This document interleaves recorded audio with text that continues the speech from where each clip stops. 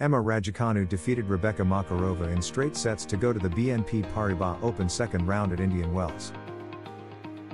The 21-year-old, who was awarded a wild card for the event, defeated Spanish qualifier Makarova 6-2, 6-3 in an hour and 45 minutes to record just her fourth win in 7 matches since her return from an 8-month injury layoff at the beginning of the year.